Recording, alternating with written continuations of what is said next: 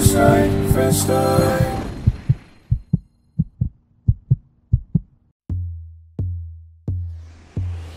It was so good. It was really helpful, a lot of insight into things that I have to look at in my circle. And I'm so blessed to have been a part of it and been able to listen to it this last month. I can't wait for Pastor's next series. Small circle. I'm getting older and my circle isn't as large.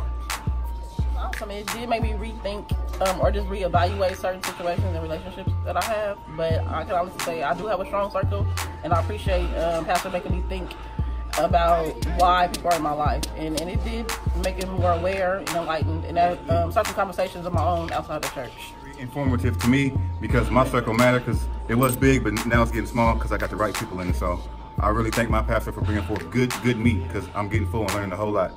Man, I didn't know my circle was so small, but it's the reason why it's small, to have the right people in your circle to motivate you, to make you grow, make you do better, because you can't have no knuckleheads in your circle. You're going to be back to square one. Don't need that.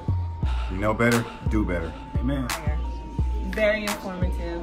Yeah, it made me have to really take into consideration, you know, those around me and my effect on them and theirs on me. So, yeah. About being intentional with relationships, in your relationships, but also being intentional on where you need to trim the fat, because not all of it is good for you. That's right.